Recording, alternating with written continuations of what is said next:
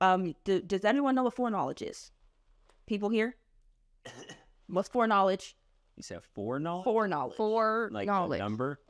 Or F-O-R? F-O-R-E. Like before. Read it one more time. Foreknowledge.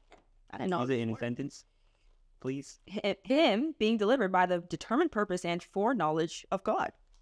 You take it. It's exactly what it is. It is like, what it it's is. exactly what it is. Yeah. It's just what it is. Okay, so he's like, God already knew what was going to happen.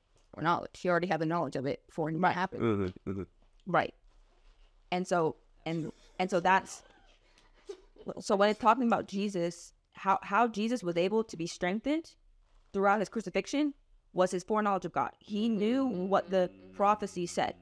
And so that's what allowed him to have that victory. Okay. So, and these lawless hands, these sinners killed our Messiah. But hallelujah, because he's greater. He resurrected. Whom God raised up, having loosed the pains of death, because it was not possible that he should be held by it. Yeah. If death is beneath him, then why are we anxious for anything? For David says concerning him, so now from verse 25 to 28, now this is going to be talking about the Psalms. Okay, so this is, again, another callback to the Old Testament. And this is King David, all right?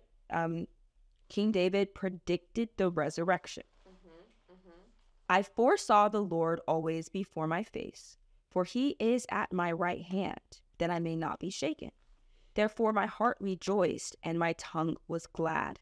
Moreover, my flesh also will rest in hope. For you will not leave my soul in Hades, nor will you allow your Holy One to see corruption. You have made known to me the ways of life. You will make me full of joy in your presence. So the Psalms are actually David seeing visions of Jesus.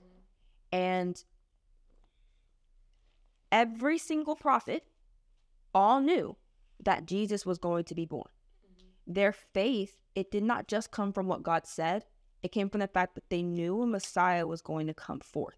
They knew at one point a son of God will be born and he will die for my sins. So everybody know that David knew Jesus was going to come forth. Everybody, Elijah, Elisha, Moses, everyone. That is what kept their faith. Like even when Abraham sacrificed his son, he knew that the Messiah had to come forth. So that and that the Messiah was going to come out of his son. So that's why he was willing to do that, because he was like, it's impossible that my son will stay dead because the Messiah has to be born. So either I'm going to sacrifice my son and then God's going to resurrect my son, or I'm not going to have to sacrifice my son. So I know my son will live no matter what, because I know Jesus will be born. So that's why Abraham had faith. Everyone's faith is rooted in the Messiah, not just little ideas that they had in their head.